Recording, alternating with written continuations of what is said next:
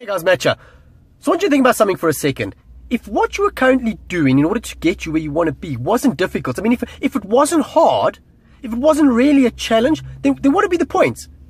Because everybody would be doing it. We always wish for things to be easier.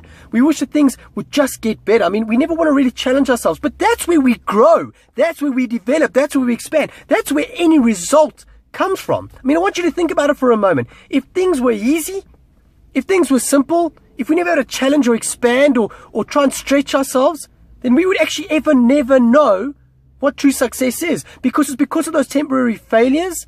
It's because of those challenges, those things that really, really get up at us and we got to work through, we got to break through, we got to go around, go under, go underneath, whatever we got to do, that help us appreciate, know what success is. So don't wish for things to be easier. Start challenging yourself. Start stretching and start becoming better. Be awesome.